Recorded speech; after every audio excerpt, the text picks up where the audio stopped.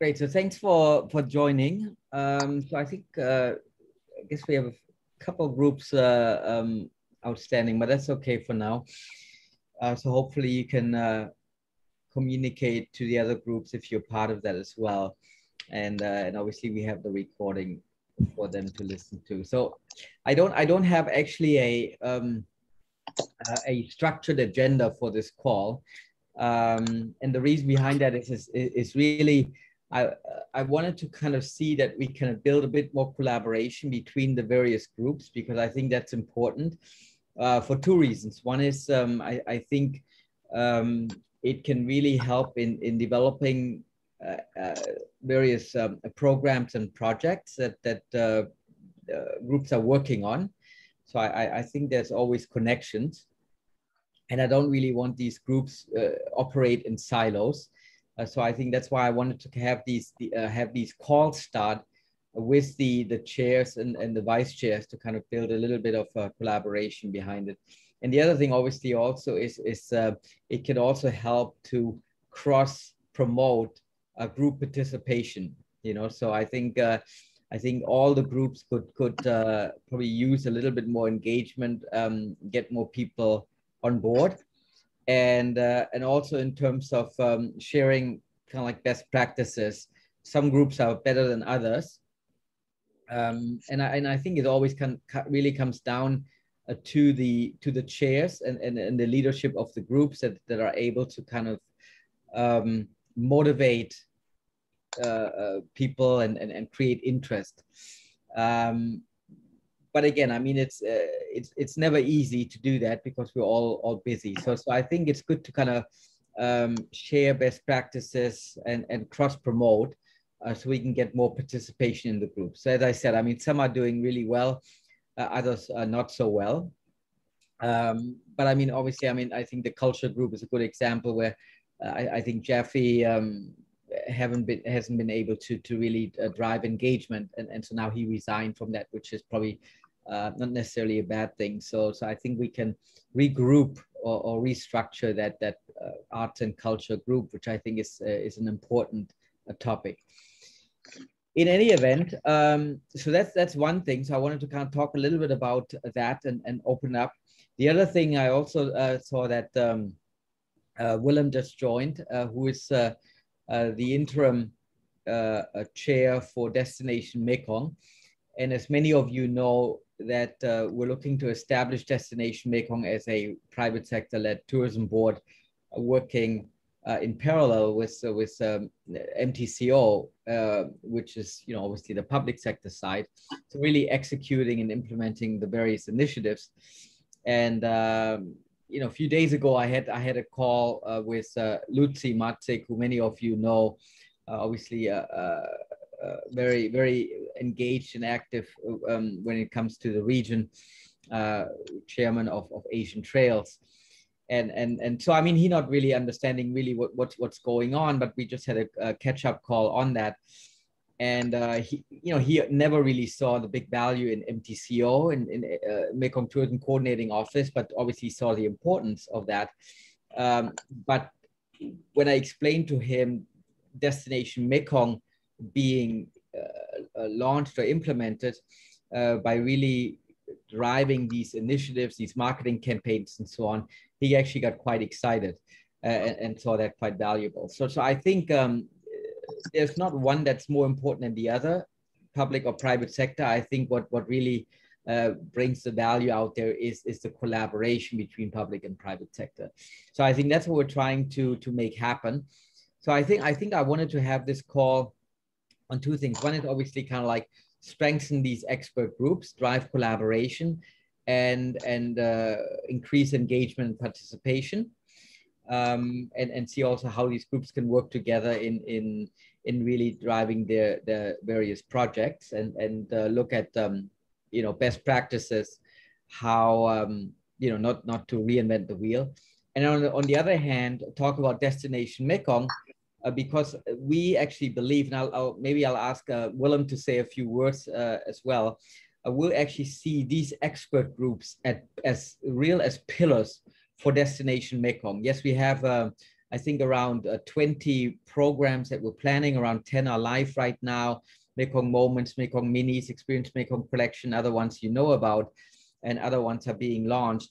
And that's obviously important, but I think the expert groups really bring in this expertise and the domain foundation when it comes to wildlife tourism, when it comes to child protection, when it comes to arts and culture, wellness, sustainability, and so on. So I think we want to see how we can actually get the expert groups also more involved. Right now we have an interim board, which is chaired by Willem and Michael Marshall from Minor Group. And end of this year or beginning of next year, we are looking to have actually an elected board of directors of Destination Mekong. And we're working on the charter right now, and the business plan, and also the agreement with the government of Cambodia, who's going to be the host of Destination Mekong. And we're thinking of how can we actually bring the chairs of the expert groups into the board as well. This could be as voting or as non-voting members, but I think we believe that this is important because obviously these groups are active in really driving Destination Mekong forward.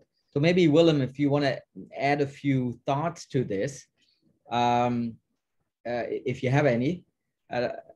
We didn't talk about this before, but I thought this is obviously something that is critical in really building a very successful and solid Destination Mekong. Yeah, exactly. Thanks, Jens. Yeah, exactly. I didn't really know what was on the agenda actually. Nothing. Nothing. Okay, well that makes it clear then. So sorry, I was thinking it was me because I was late.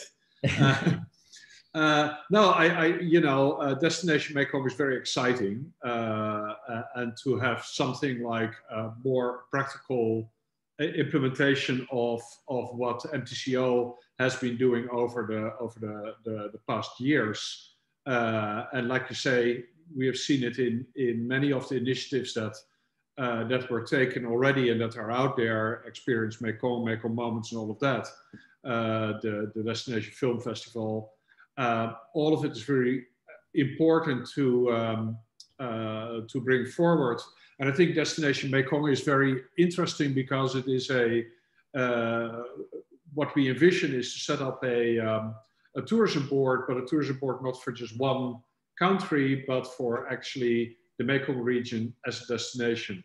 And I think this is very exciting, in particular because the region also has smaller destinations like Laos and Cambodia. They are destinations that are likely to struggle for in the coming years, like Myanmar, and then some bigger destinations like Thailand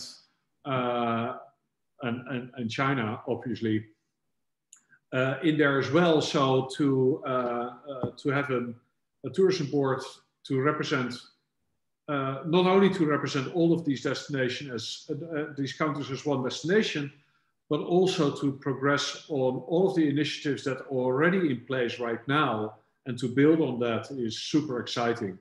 At the same time, it's a massive undertaking. To be honest, we are struggling a little bit on where to find hold on this massive project. And that's not helped by the fact that we are all locked down and the industry is very much without cash.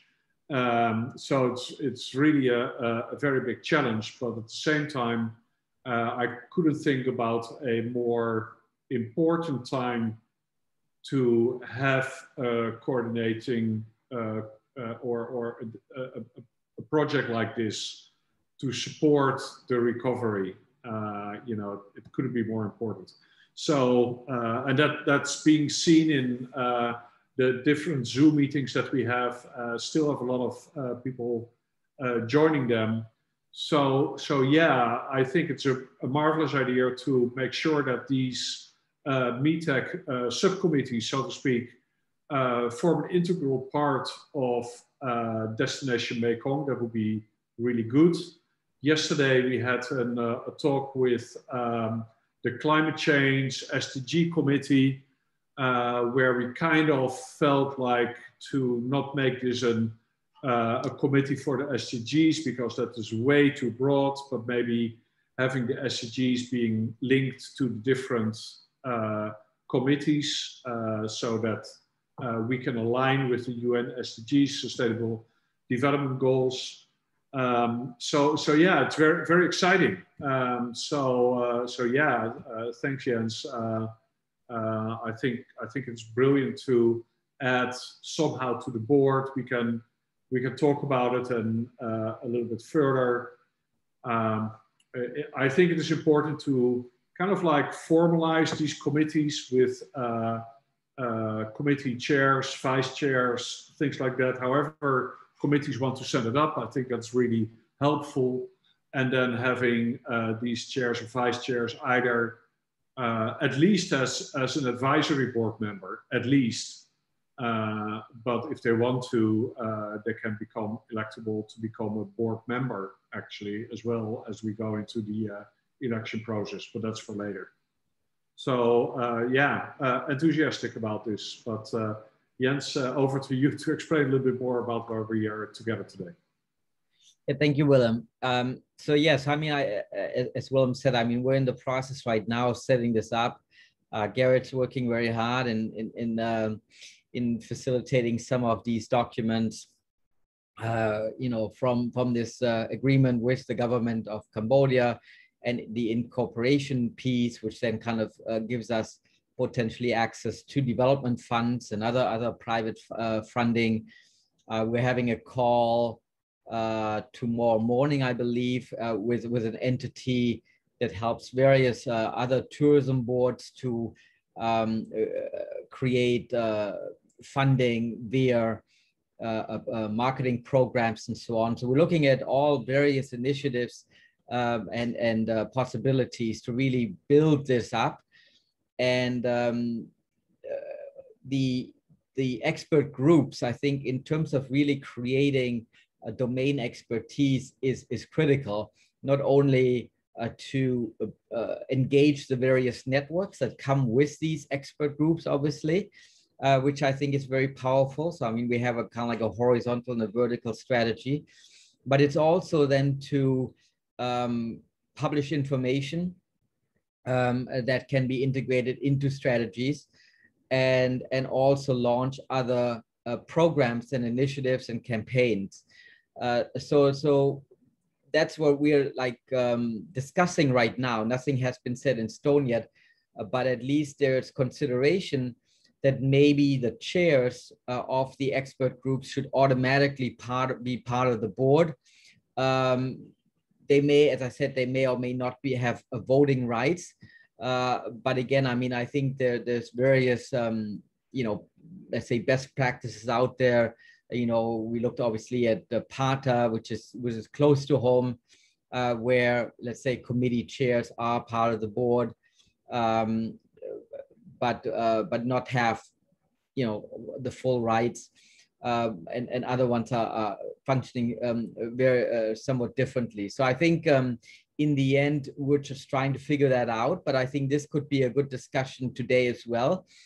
And then also, I mean, we want to have periodic meetings with the chairs and vice chairs, which I think is important to kind of keep things going.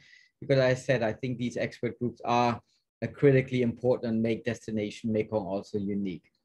So maybe with that, maybe I'll just open it up if there's any thoughts.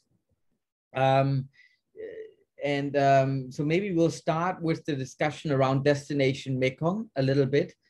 And I know Willem has to run. I think he has another meeting coming up, if I'm not mistaken. But I think then after that, if Willem has to run, we can then shift over to a more discussion around best practices on these expert groups and how the expert groups can collaborate well together. So maybe we'll start with Destination Mekong and what people think how the expert group should be involved with Destination Mekong. Obviously, they're part of Destination Mekong, but also how they should be involved on the board or not, and how that should play out. So maybe with that, I'll just open it up if there's any thoughts. Anyone?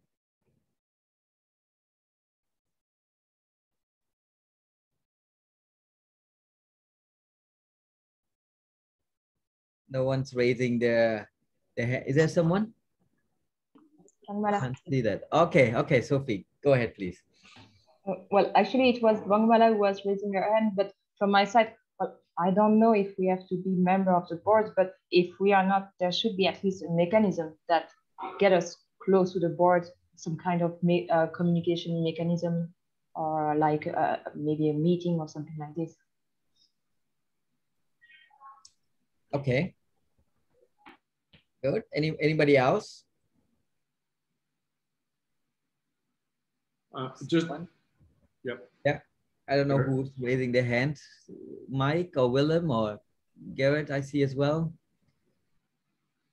Go ahead, Willem, and then Garrett. Okay.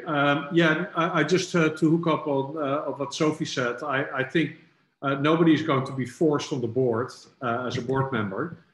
That's for sure. But I do think it might be a good idea.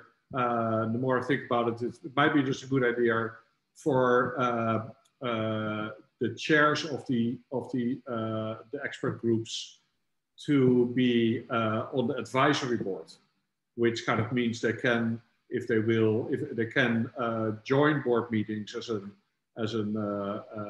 advisory board member. So you know, no voting rights and stuff like that if they don't want to. But it might also be interesting to well, for everybody to become electable for a permanent board member as well.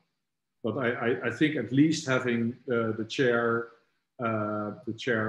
being an advisory board member and therefore linked to board meetings, and then they can always appoint a vice chair to attend if that's more suitable.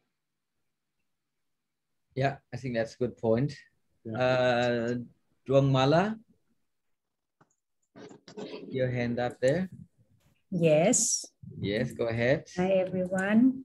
So for me, I think I am in two groups, right? Don't you remind me. One is I think on the education. I think I am with Sophie, and also on the group of culture with Jeffy, right? Yes.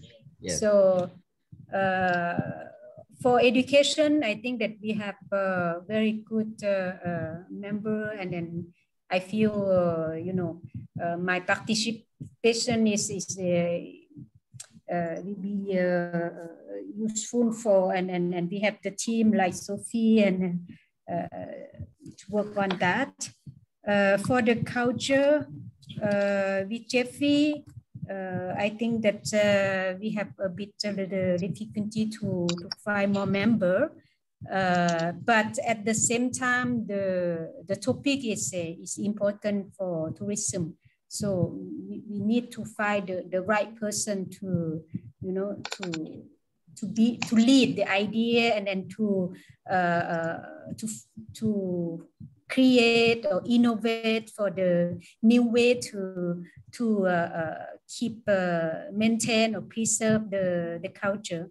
So I think maybe we have to try to get the new generation to join the team. So for example, I see from our last Visit Lao, Lao Tiao Lao campaign that we do for domestic market last years. And I see that some new products came out from the young group people.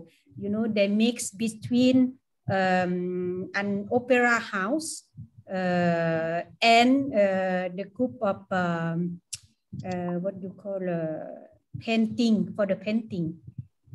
So they have the student at the art school. They come to the Opera house is a kind of cafe, but they play the classic music. So, and then they bring the young customer come at the same time to learn simply basic of painting and listen the classical music. This is completely different. I mean, normally if I talk that to my kid, I put the classic music at home and they say, oh, mom, this is for the old people. You know, it is not interest them. But this kind of cafe that they mix between, so they can get some young people to join. So by saying that, I just think maybe we should try to find some young generation that their interest about the culture, the tradition, but they want to promote by their own way. And they add, you know, they add the technology, they add the digital thing in, like in Luang Prabang. Now we start to have the, they organize the, what we call the painting expo by invite only few people because it's they have to keep distancing, but they do live, they visit on live. So I think this kind of activity to keep promote and maintain the culture, it should come from the new generation. I don't want to say that Jeffy is old, but at the same time, he have certain experience, certain information that he love it. He want to make it long life, but we need to pass this to the young people. I think as it relates to the culture group, let's have that on a separate discussion. Just mention, I mean, Jeffrey just a few minutes before he resigned as chair, because I think he kind of at least realized that he's not the right person to do that. So I respect him for resigning. I think it's no surprise to me, but I think that gives us an opportunity to regroup that important topic. I think I agree with you. Culture and art is critical for this region, and it goes beyond, you know, maybe what let's say Jeffrey is thinking about as it relates to culture. So I think it needs to be fresh, it needs to be different, and it's an important way to position the region. I mean, you're running a tour operation, and Willem as well. I mean, I think this is one of the reasons why people come to visit this part of the world. I mean, I just not to go too much into this topic, but I mean, I was in I think a few months ago at a bar in Chinatown in Bangkok, and they had a band which was basically just, you know, cultural music and so on, but it was a very hip place, very young and so on. So I think we need to bring that energy into that group and then kind of transfer it into how we look to position the Mekong region, you know, when borders open again. So that's why this group is important. But let's have that in a separate discussion. Okay. But since Jeffrey resigned, I mean, I think that as I think believe you're vice chair. So I think for the time being, you know, I think we should have a discussion, and then maybe you should think how this group should be restructured, and then we can go from there.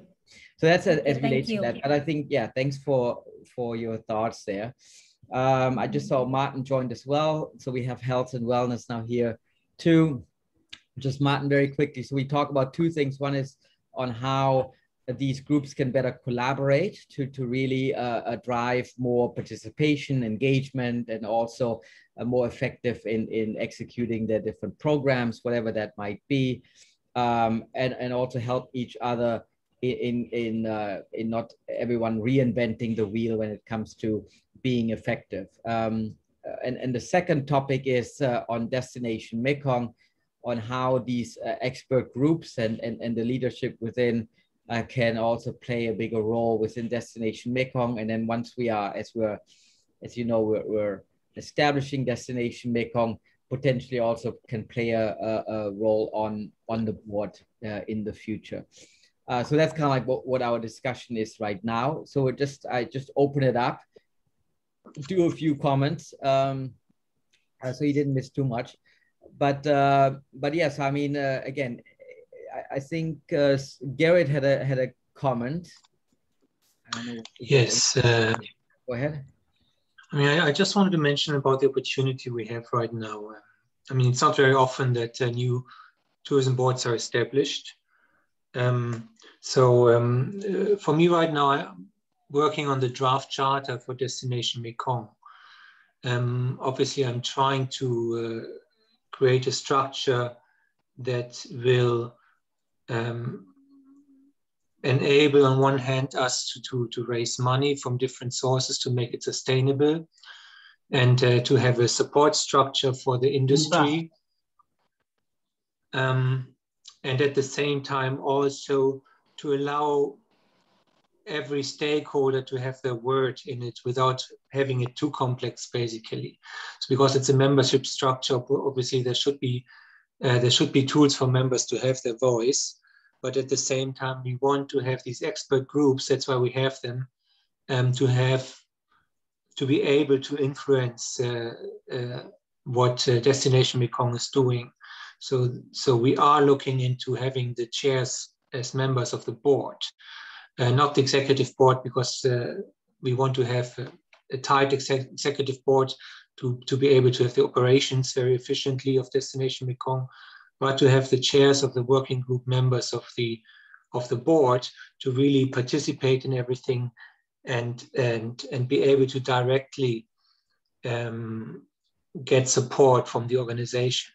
And on that side, obviously now we have to see how do we formalize this a little bit and not become too technical in the whole operation. We want to have it working very easily, and I think this is a time now where everyone can give their input, what they think, how we can support the working group best, how can we formalize this whole process. So if any one of you has any ideas about that, I would be very curious to learn more, because you all have quite a lot of experience working with international organizations. Okay, thank you, Garrett. Anyone else? Any thoughts from any chairs or vice chairs as it relates to collaboration or involvement? And maybe if I can jump in. Yeah.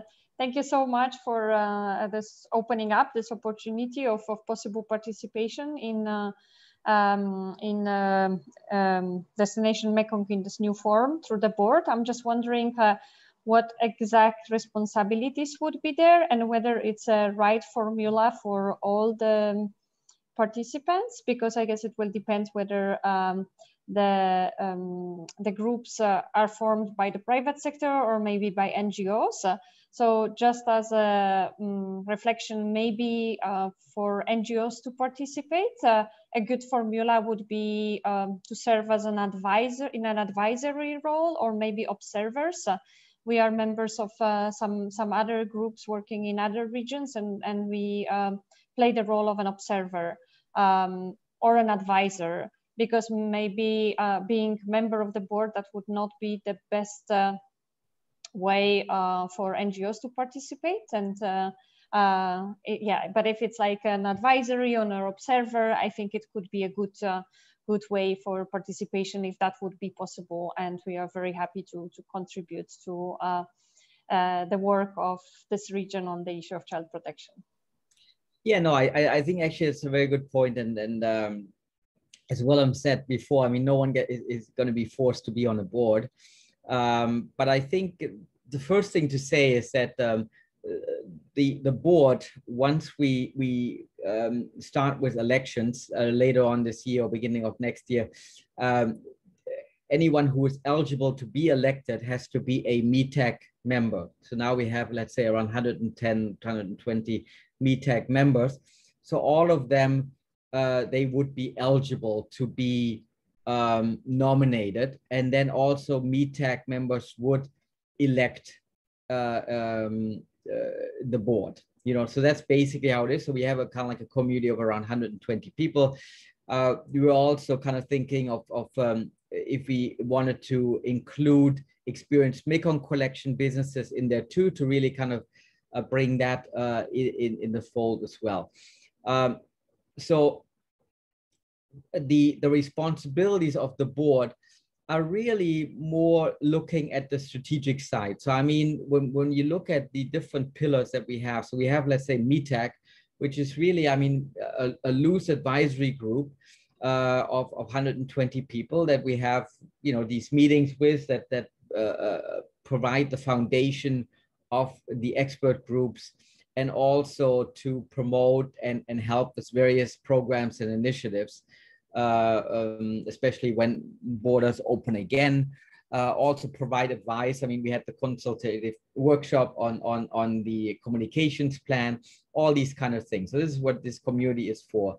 The board of directors of Destination Mekong is more really to provide some oversight from an operational and from a strategic standpoint. So obviously right now it's very critical to put the right things in place. And as we couldn't really do an election, and it's a little bit too early for that anyhow, since Destination Mekong isn't incorporated yet, we established an interim board. And the interim board is really there to kind of help create and build Destination Mekong that you know, it's transparent, that we look at all the various things that need to be looked at. And we try to keep that board as diverse as possible from various angles. So I mean, we have, you know, sector diversity, we have location or geographic diversity, we also have gender diversity in there. So, so that's really the piece there. So the board of directors is really there to provide this oversight. And also it will have various roles. So for example, to appoint a CEO, to look at the finances, to look at how potentially funding is being spent on different initiatives and so on. As I said, it's more operational strategic, where MeTAG is really more like a community and provides advice, but also acts almost like as ambassadors for the programs. And the expert groups almost like sit in the middle. So the expert groups almost like are their own little committees specific to the various themes or topics, if it's food or wellness or child protection or whatever it might be, creating their own outputs, which then is shared, you know, with one hand with the government, but also on the other hand with MeTAG and the larger industry. So the idea is then the chairs or vice chairs, so basically a representative of these expert groups, to have a voice on the board, just again to influence a little bit the direction from a strategic and operational standpoint, right? Let me give you an example now, just one that pops in my head. So let's say we're looking to do a campaign, and we say, yes, I mean, we need to position the region. We're going to do a campaign like Mekong Moments. We've done it. We have experience with that. We can do that. So what should we do?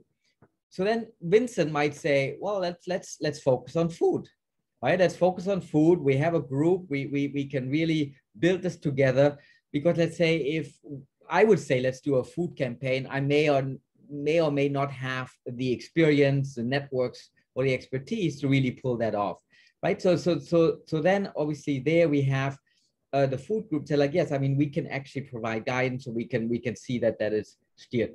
Or Gabriella, you may say, well, you know what, food is great, but we also should look at child protection, right? Now, again, if the expert groups weren't really represented within the board, or wouldn't have a voice in the board, then that wouldn't come out, right? We wouldn't maybe even think about child protection, that we should do a campaign, or if we were, we don't know how to do it, and so on. So you see, where I think we designed the expert groups in what we believe the most critical, important pillar topics for the region, to position the region, to reopen the region, all these kind of things. And it's not just like the normal things, but we have things like wildlife, and we have things like health and wellness, we have things like child protection and food and so on. So I think we capture quite a good array. Again, there could be additional groups that are being formed, you know, based on relevance and based on passion of people. So if someone says, well, we should have an accessible tourism group, for example, or we should have a group on mice and meetings, whatever, right? That can happen. But right now, I mean, we have these 6 groups that are active, and a couple other ones that are being developed. So again, that's really the idea. So we have the board of directors, that's the role, strategic and operational. We have MeTAG, which is a community of people in the region to provide advice and ambassadorship. And then we have these expert groups that kind of looking at specific themes and coming out of MeTAG, but then I believe could have a voice in the board as well. Now, how that is done from a governance standpoint, and Garrett was not 100% correct, it's still very open, right? So it could be that they're part of the executive board or not, right? So we have to see what the right formula is. So that hasn't really been decided yet. But I think in my mind, at least, I think, and that just might be me alone, but for me, I think it's important to give the expert groups a voice to participate in these board discussions when it comes to strategic and operational decisions, how we make Destination Mekong most relevant and the programs and initiatives most successful. Yeah. So that's maybe I hope I answered your question and maybe some other people's questions as well. I didn't address that before, and how we look at, let's say, MeTAG and the board and the roles in particular. But yeah, so that's kind of at least how I see it. Yeah, thank you very much. Yeah, that's clarified. Okay. Anybody else who's yeah, I have Janina, go ahead. So one thing that we have discussed with our, so I'm working, oh, sorry. So I'm Janina, I'm the chair of Wildlife and Conservation Group. So together with my group, we discussed one of activities that I think could be useful for all other groups as well.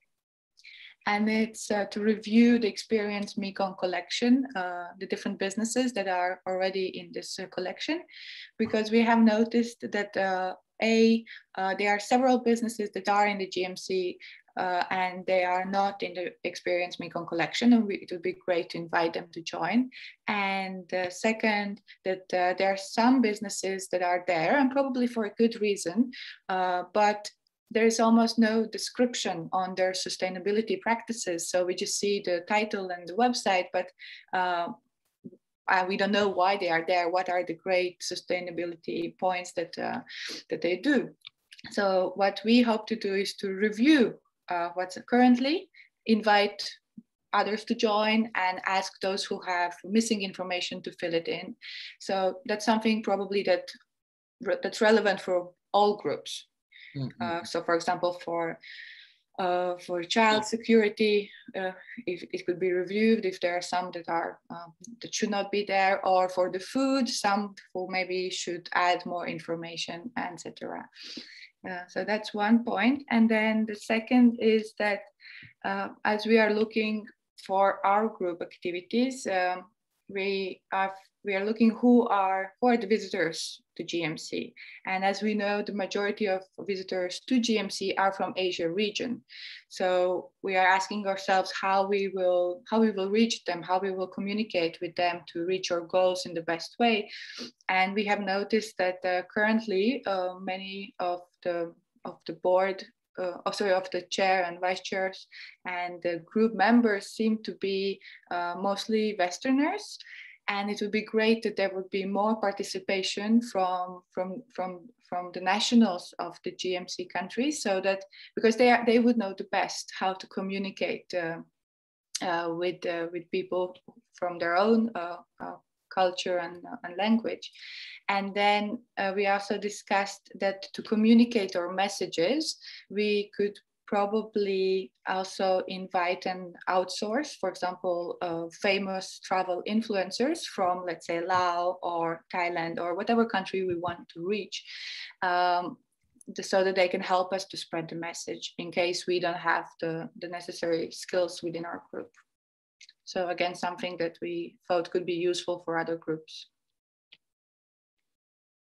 Okay, great. Now let me quickly just comment on the first one. So Experience Mekong collection. Yes, so I totally agree, and we've always looked to every year to audit Experience Mekong collection. So now obviously we're at a stage that we need to audit just because of COVID. Some businesses either are out of business or temporary, permanently closed, or even changed, or whatever. So I think it's a good time to look at the current membership, add other ones in there, making sure that that the information is correct, and that we have a group or a collection full of integrity that really is aligned in terms of what we want to do.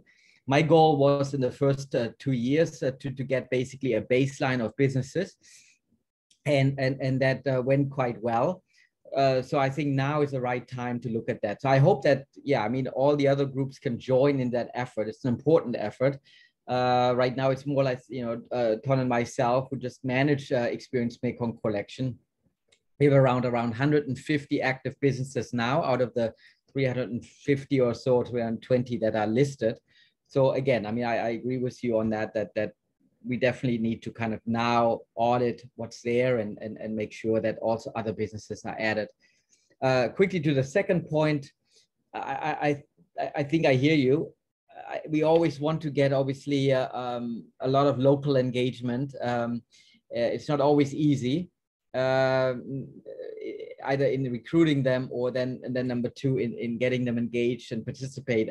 I mean, this obviously is always a good example who joins these calls. Unfortunately, it is kind of like they're always the same people. On one hand, that's great. On the other hand, yes, we want to have other people in there. I think, again, that might also be something where the expert groups can get active, because in their own networks, they might be able to pull people in that may not be MeTAG members now, but could become MeTAG members, or there are MeTAG members already but not active. For example, I mean, I see Vincent, he's on my screen here. So I mean, Lu Meng, for example, I mean, he's a celebrity chef in Cambodia.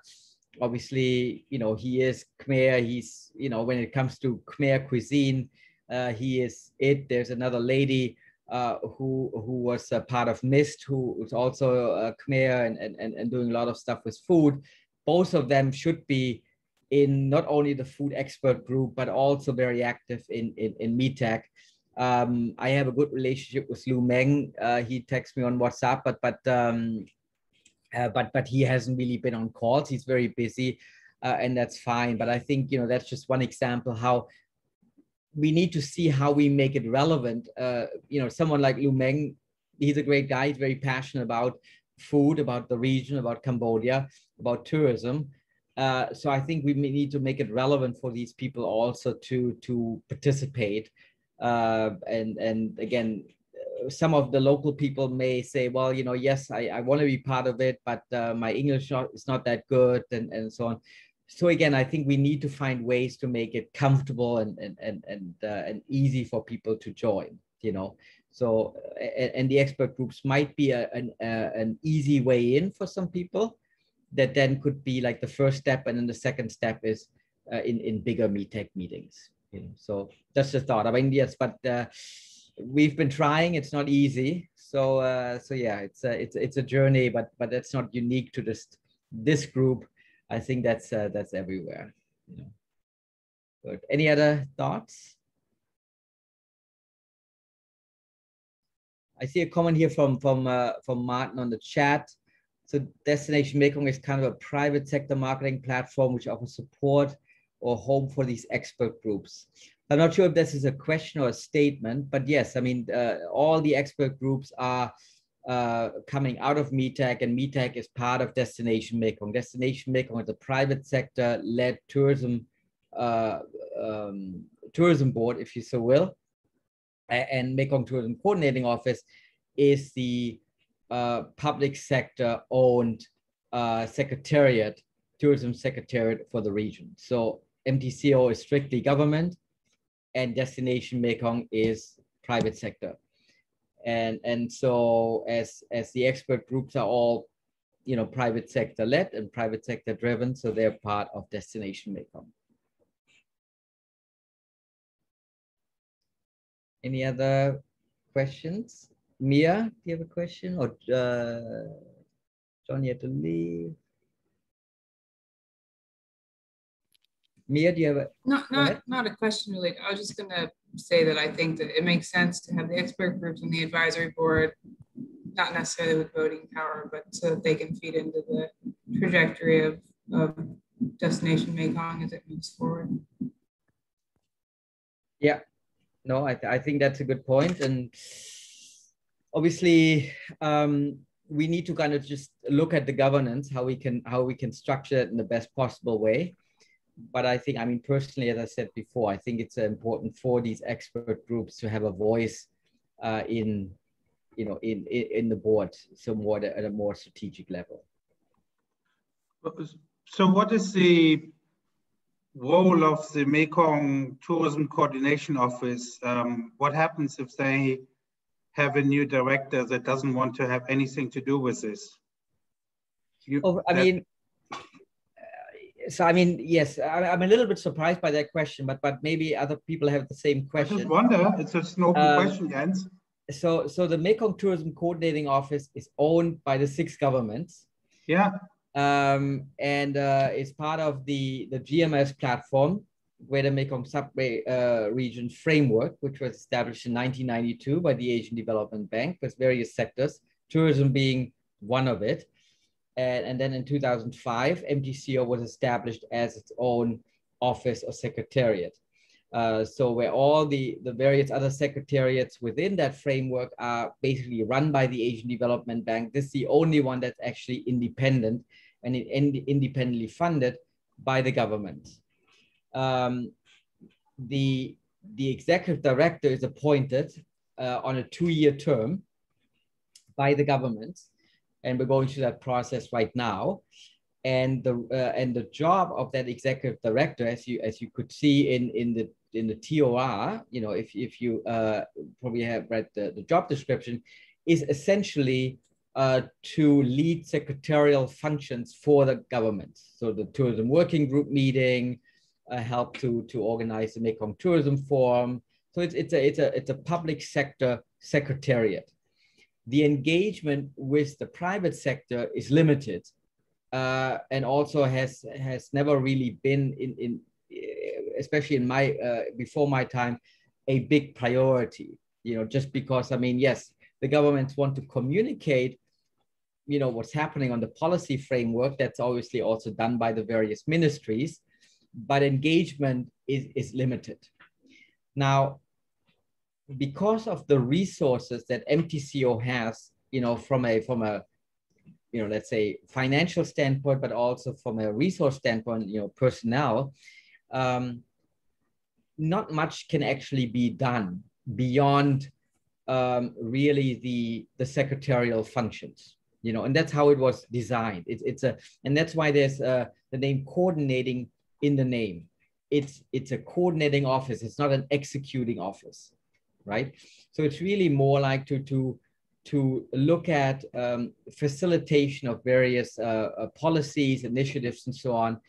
And one example would be, let's say, the tourism sector strategy, or the marketing strategy, the communications plan, all these kind of things.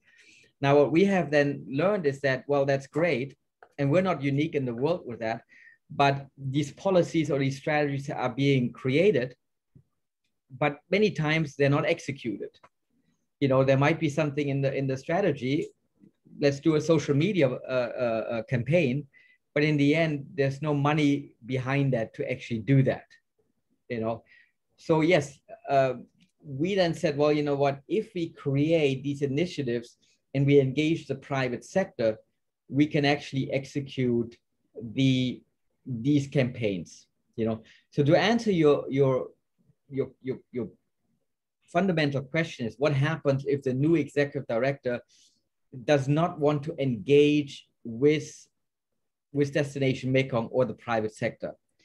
Well, there's a couple of things. The first thing is the governments have now realized how powerful this destination Mekong platform has become. They've won awards for campaigns like Mekong Moments, globally recognized and so on. And I always kind of brought the government on stage or had the governments go. So they liked that. They kind of felt like, wow, this is great. And so we've built the foundation for the governments to actually appreciate this partnership, where normally governments can be very sensitive in working with the private sector, because the private sector many times criticizes the government, right? And the governments don't like to be criticized, especially in this part of the world. Now, if the new director doesn't want to do it, a couple of things have happened. The first thing that has happened is that a member country, Cambodia, has agreed to be the official host of Destination Mekong. That's a huge step, because that means that now the other 5 governments support the other member government, Cambodia in this case, for hosting Destination Mekong. Now, if you, Martin and John and Vincent and myself come together and say, oh, let's do our own tourism board, probably this wouldn't happen, right? So this is a huge coup that a member country has agreed to host it.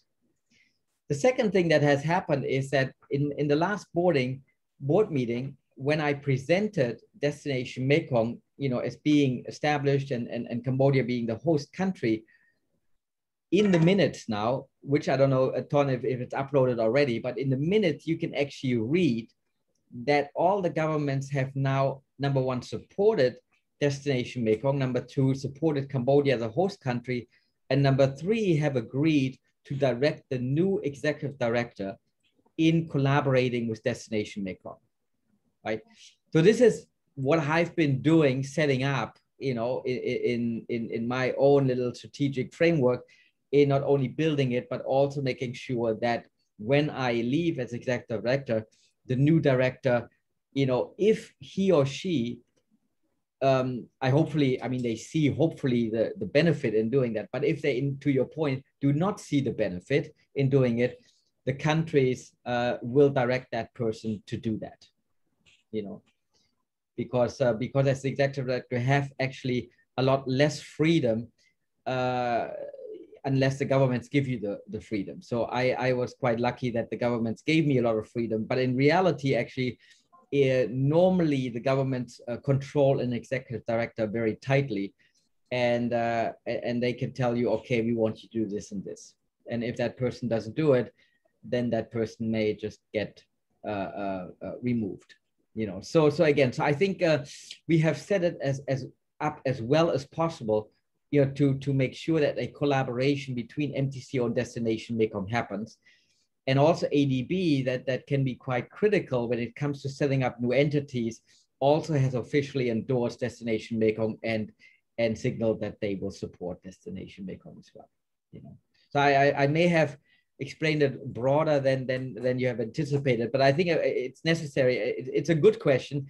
The reason I said it surprised me a little bit, because obviously, Destination Mekong is private sector led, but I think, understanding a little bit the background behind it, and that the situation we're in right now is very fortunate and probably wouldn't have happened, let's say 10 years ago, So to get to this point where we are today took a lot of time, patience, relationship building, and work to have what we have today. And so that's why someone like Willem has agreed to be, interim chair, because he sees the opportunity now to make a Destination Mekong this entity that really can transform this region to drive tourism in a positive way. Thank you. I think there's some confusion amongst some people on where MeTAG exactly sits, and I think we had the benefit. It was really interesting and a benefit to join briefings with ministers and all that. So I think the regular country-specific or regional briefing. So your explanation has made it clearer where it sits and where it's going. And I think it's very impressive. It's a lot of interesting people involved. So that was all to the question. Thank you, Jens. Yeah. Maybe just to add to this, I created MeTAG as a loose just a forum, I would call it. I think in 2015 or 16, and we had the first meeting, you know, after the Mekong Tourism Forum, I believe in Cambodia, in Sinopville, which basically was just a round table in the bar where we said, hey, you know what, how was the forum? What can we do better? What are some other initiatives we should do? That was MeTAG at that time. And it was more or less to just reach out to the private sector, hey, you know what, give us your feedback. That's where MeTAG really stopped. But for me, it was important to have some kind of collaboration, which didn't really happen before. There were trials when Peter Simone or Mason Florent were the directors to do that, but it wasn't anything sustainable or consistent. There were some meetings and some initiatives. But again, so we wanted to create something with a brand, with a name that has a little bit more consistency behind that. But at that time, yes, I mean, until we started Destination Mekong in 2017, it was really just that. It was like having a beer after the conference at the bar and just getting some feedback. So now MeTAG has really grown into a community of 120 tourism professionals in the Mekong region from all countries and genders and all of that. So I think it's a big shift. The name has existed. It grew out of MTCO, but because as we're now dividing private and public sector, and MeTAG is private sector, you know, that's why it sits in Destination Mekong, you know. But I think what's important to understand, there is not a left or right. It needs to be one, right? So I think in the end, some people, you know, don't like or don't know how to work with government. Some governments don't know or don't like to work with private sector. So this is where these things are, you know, separate. But in the end, it's a Mekong tourism collaboration, and only together in a collaborative format, it can actually create the value and the power to really transform tourism in this part of the world. Okay, thank you for the question, Martin. And I'm sure I agree. Other people have these questions as well, and there is obviously confusion. So we need to go through that process, people understand. But I think the simple thing is, if it is private sector, it's Destination Mekong. If it is government, it's MTCO. You know, but we obviously kind of we invite the government to join. Actually, it is actually an interesting thing. I mean, we actually reach out to the government to join MeTAG meetings, and you can see how many join. So that just basically kind of shows you very clearly, you know, where the mindset lies. We have these country updates where some of the governments are quite active, you know, Cambodia, Myanmar in the past, and Laos, Vietnam, Thailand, not so much. But again, I mean, I think they just basically there and using MeTAG as a communications channel, and that's what it was meant to be before, you know. So that is existing, but we always invite them to join even this meeting. But again, you know, they see themselves as, okay, if we have something communicate, it's great to leverage MeTAG as a channel, and the expert groups to learn from what's going on there in the various topics. Yes, we want to learn about that too. So that's why we're looking to build that bridge. You know, once something has been created by the expert groups, that then the chair or vice chair will have an intervention at the tourism working group to inform about, let's say, health and wellness or food or whatever it might be. Okay, good. Any other thoughts?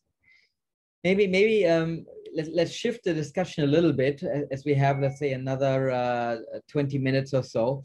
What are some of the ideas how the groups you think could better collaborate? I mean, Martin, maybe I see you still on my screen there. Maybe I'll pick on you first. I mean, you've run various committees and groups and TEDx Chiang Mai and so on. So maybe where do you see the opportunity? I mean, you're very active on the health group right now, which is great. But obviously with that also, let's say, has linkages, let's say, to food, for example, right? Or other areas. So how do you think different groups can best collaborate and also kind of drive more engagement and participation? Any ideas or thoughts?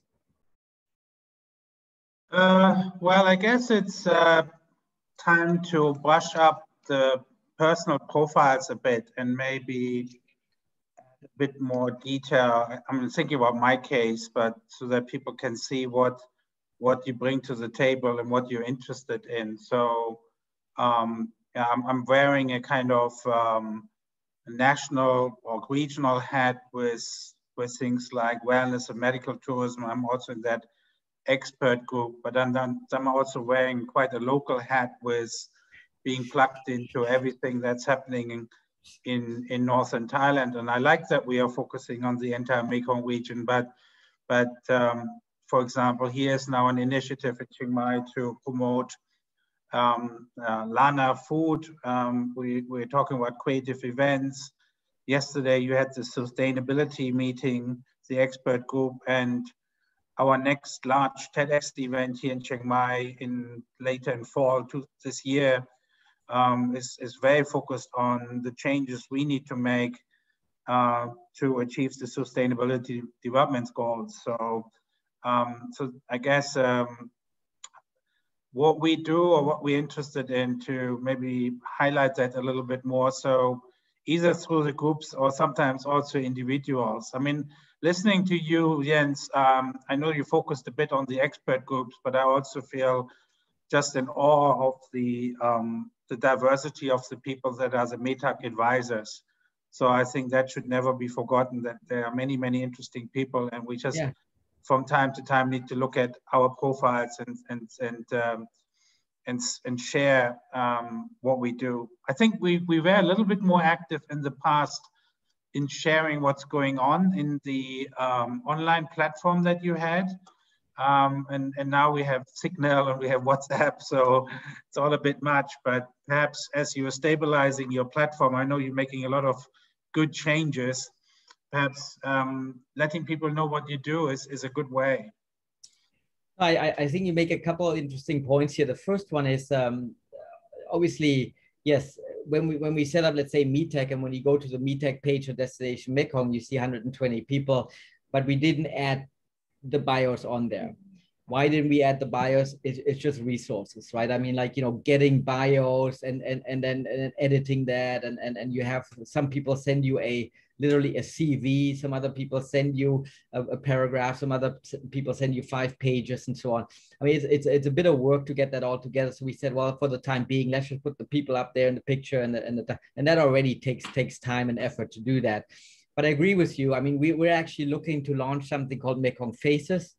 And with Mekong Faces, we're looking to profile people. You know, so on one hand, yes, I agree with you. I think we should maybe find a simple template, and maybe Garrett could think a bit about that. I mean, maybe it's just bullet points. You know, it's like, you know, because people don't really want to read a whole bio, but maybe what are your key 5, you know, passions? You know, you said it. You know, Northern Thailand.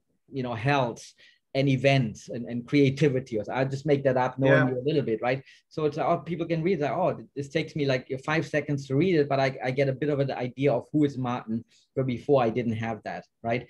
So maybe it's just like something like that, 5 bullet points. What are your passions? What are your interests? And we can add that very simply to that. The other thing is with Mekong Faces, we're looking to profile people in the region. That could be someone who runs a small business. It could be a MeTAG member. It could be a minister. It could be anyone. Just to kind of showcase again the people, because there are lots of interesting people in the region, and that can also then kind of translate into tourism promotion. The other thing that I'm working on right now is we're looking to actually create a new community, an online community. And now, I mean, some may see like, well, that's the last thing we need. We have Facebook, we have LinkedIn, we have WhatsApp, we have Signal, we have this other community we started, you know, and so on. This community is actually pretty cool. It's not necessarily cheap, but what it would do is we could actually build in all the expert groups into it. The other thing, there could be any group in it. And also the management of these groups can then be transferred to these chairs or vice chairs or whoever.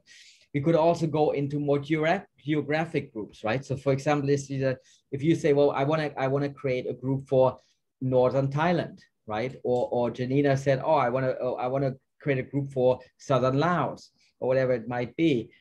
So that could be something as well, you know. So you have not only, let's say, topical groups, but you also have geographic groups as well, you know. And again, managing all these groups is quite time consuming, but this was with this new community piece, this could actually be very good because there everyone has a profile. It's like a LinkedIn. You build in your own profile, and then you're connected to organizations and to groups and so on. So this is something that we're looking to build into Destination Mekong, and MeTAG and all the expert groups and everything else would be part of it. It's much bigger on that. It's a communication channel. It becomes almost like a CRM. So it's quite exciting. So Garrett and I are working on that. It's we haven't really talked about this, but and not decided if we're going to do it, but I think it would be very powerful if we went ahead with something like that, you know, and that would, you know, tick some of the boxes that you mentioned as well. But any other questions?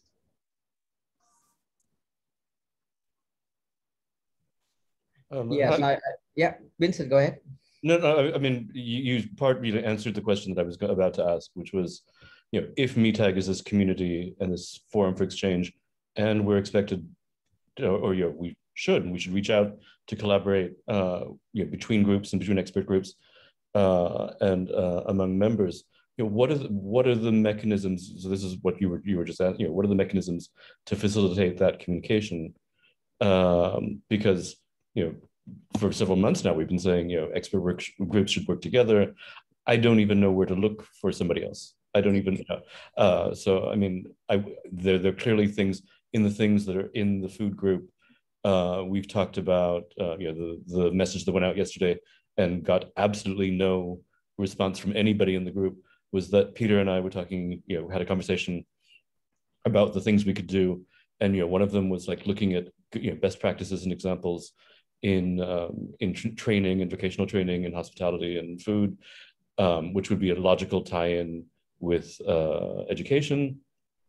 You know, Martin and I obviously have affinities in things in food and health. You know, there were a couple of things that we talked about. I mean, except for the fact that I know how to reach Martin, because we know each other outside of MeTAG and outside of Destination Mekong, I wouldn't know, you know, I mean, I could, you know, it becomes a cumbersome sort of thing like, Don, could you find me somebody's email or somebody's, you know, phone number, or could you, you know, Jens, could you do this for me? It's not, there's no good mechanism for that. So that, yes, that's one issue. We'd be happy to work together, I'm sure, if we could work together, if there was a way for us to work together. Yeah. So yeah, that was what I was about to. Yeah, no, it's a good point. I think the first thing is the mindset of collaboration, which obviously you have already and many other people have. They see like, oh yeah, I see a connection there. I think again, right now the groups are still trying to get off the ground and establish themselves and getting traction and so on. So I mean, maybe collaboration might not be the first thing you think about, but again, I think there is a mindset of collaboration which is important. And on the logistics side, yes, I mean, I think right now this is a tough one. I mean, yes, we have these various groups. You can put something into WhatsApp, but it has been fairly, you know, you don't always get a response or, you know, again, I mean, yes, you could ask Ton, you can ask me, we can reach out, and we've done stuff like that before. But again, I mean, we also only have so much time to do that. So it's not very efficient. And I get that. This platform that I just mentioned would, you know, potentially solve that problem, right? So, I mean, it would almost like be a big LinkedIn of tourism organizations and tourism professionals in the Mekong region. And with MeTAG in there, with expert groups in there, with campaigns in there, with everything. So, I mean, you could then say like, oh yeah, you know, yes, people would have been tagged themselves, let's say, as an interest in food. And you can then easily kind of reach out to people and say like, yes, why don't you join our food group or things like that, you know? So yeah, I mean, we're not there yet.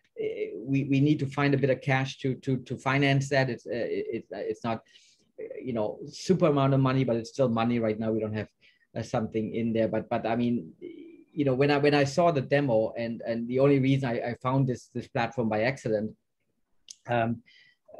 and first I didn't really know, well, should I even do the demo, because, you know, I don't have time.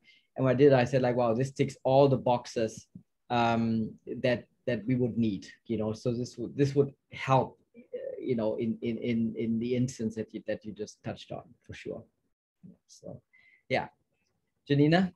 Yes, I just would like to add. So thank you, Vincent, for your comment. I very much share similar opinion, and I also think that this current group that we have here, so all chairs and vice chairs together, this is a great opportunity to discuss between us different ideas that we have, and then we as chairs and vice chairs, we can then communicate those ideas with our other members and see and find the resources there. So for example, as Vincent, you are working for, you are representing the food group, I'm representing the wildlife group, and I find that there's a room for collaboration between our two groups, for instance, because in wildlife and conservation and tourism, food sometimes can be a little bit of an issue that we want to tackle down.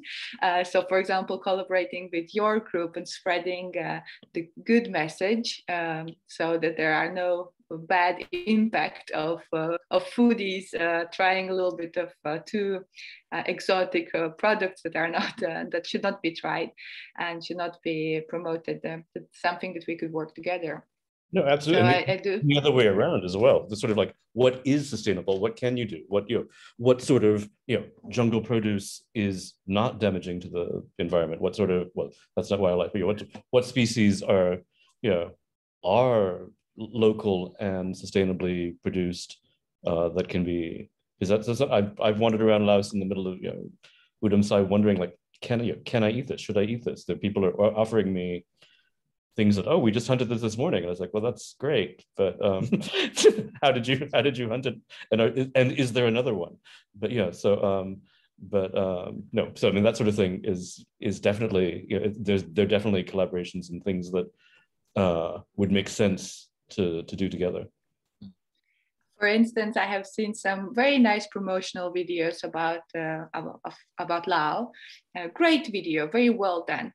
And in this video, they went to the local market to explore the local food and cuisine. And probably the bloggers, the influencers, they were not aware what they were promoting, but what they were showing in their video was totally illegal. And this kind of things, this is just about raising the knowledge, raising the voice that what should be tried and what should not be tried, and trying to emphasize on the positive side of it. No, great. No, thanks. And this is actually one of the reasons why I wanted to kind of put this call together, and as a regular call, maybe every month or so, to get the chairs and the vice chairs and also the Destination Mekong board members together into a forum to discuss, yes, collaboration, but also the direction of Destination Mekong. So I think that's I think this will be an important platform and forum to have these discussions. Yes, Mia? Could I suggest, and I don't know if this makes sense necessarily every time we have these chair and co-chair meetings, but if, for instance, a group has recently released their mission statement and they have particular initiatives that they're working on or things that they would like to work on, maybe they can have 10 minutes in these chair and co-chair meetings to present them, and then open up the floor for possible collaborations going forward or inputs from other groups. Because I think, we get a lot of communications from many different sources, and there's a lot of communications from MeTAG, and I have every intention of attending all of the expert group meetings and every intention of reading all of the messages, but sometimes they slip through the cracks. So it's nice to be able to really, like, in real time discuss with the people who are in this. Yeah, no, I mean, good point. And on this call, I didn't want to do it because I want to kind of frame it a little bit. But I think normally, I think it's good to actually have all the groups maybe to give a quick update, if that is just 2 to 5 minutes. I mean, obviously that already is a half an hour, but I think this is good to get a little bit insight what everyone is doing, because let's say if someone says, oh yeah, we're working this and this, you may say me, oh, this is great, actually we can collaborate, or we're doing something similar, why don't we do this together? But if you didn't know, you wouldn't know, right? So I think that should be part of these chair vice chair meetings, to try get a quick update, and then out of that I think the discussion naturally will evolve, how collaboration could start. Or also one of the things that Destination Mekong should focus on, maybe as a campaign, right? So I mean, I work with Garrett and Ton and saying like, hey, you know what, this is here's let's say an initiative or a campaign that we want to do. So that could also be driven out of the initiatives from the expert groups, so I totally agree. So yeah, and I guess just because I know there's also a lot of meetings that we sit in where like it's many updates one after the other. Maybe instead of every group updating every time, you can kind of nominate yourself if you have a very specific thing that you'd like to share with the chairs, and then sure, they would get like a slightly more significant chunk. Instead of 2 minutes, you get like 10 minutes plus 5 minutes for questions or something, and then each one would have a different theme. So. Yeah, no, agree. Good. I think we're almost at the end of the call. I got to run in a few minutes, but if there's anyone else who wants to share something. Could I just go back to the board thing for a second? Sure. I would, just from a personal standpoint, I think a lot of us are committing a lot of time already. So the idea of an additional commitment that would involve governance or operations or some sort of more hands-on, even in whatever form it takes, but something a little bit more involved, might not fit in with be beyond like Gabriela's concerns about what an organization's role in another organization could be. That would be another consideration for me. I personally wouldn't be prepared to commit a lot more time to do more than an expert group could do. If something emanates from the board and says, we need, like you were saying earlier, we need a food project, and the group executes the project or advises on how to execute the project. That's great, but it would stay, asking for a greater commitment. I'm not speaking, I don't know if I'm speaking for anybody else here, but I probably don't have a lot of time and energy for that. I think that's fair enough, and everyone's different. I mean, as Willem said, no one will be forced to be on the board. As I see it, I think I want to look at the goal. What's the goal? The goal is to give the expert groups a voice into the board when it comes to strategy and direction and operations. I think that's the goal that we want to do. There are various ways of tackling that. But in your case, let's say you're chair of the food group, and if you say, well, you know what, yes, I love to chair the food group, but I can't, be involved in the board and this and that. I think if we look at it in the point that, yes, we want to have a voice or representation of these expert groups on the board, and it might be just more like as an observer, and you maybe the groups can say, well, you know what, it might be someone different, that there's someone that is nominated then to represent the group on the board for that role, right? So I think there are ways around it, so I think it doesn't have to be the chair or the vice chair. So I mean, if the chair doesn't want to do it, I would just say the chair gets the first option, and if the chair doesn't want to do it, it could be the vice chair or nominate someone else. The only thing, it would be obviously good if that person stays consistent, because I mean, any of you have been in many meetings. So let's say today it's Vincent, tomorrow it's Sophie, and then it's Mia from that group, and these people don't know what happened, was discussed before. So I think it should be one person that is nominated, but doesn't have to be the chair necessarily. Okay. All right. I think any other points, any other thoughts? If not, then I think this was a very, in my opinion, very productive call, 90 minutes. think we want to keep it at 90 minutes always. So with that, I think I will close the call. I thank everyone for their time and contribution and for driving the groups.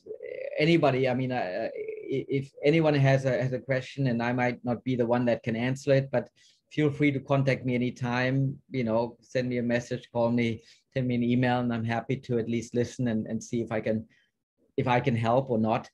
And then we can see how we can maybe move forward.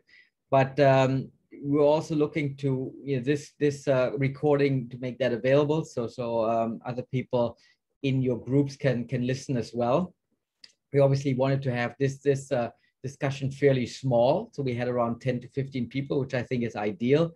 But we want the other people obviously also get the benefit of these discussions and thoughts. So we're looking to put all the call recordings or link them to YouTube. We'll have to see on Destination Mekong, so anyone can go back to all the various calls and see, okay, here's what was discussed.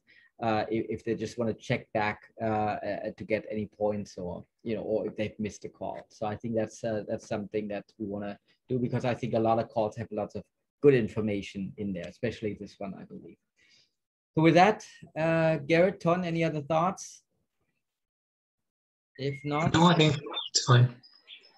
Okay, then with that, thank you very much, and we'll talk to you soon. I don't know what's the next call. Is there so many? Then Sophie, you're waving or you're no, okay. Thank you very much. Bye bye. Bye bye. Take care. Thank you. Thanks, Bye. everyone.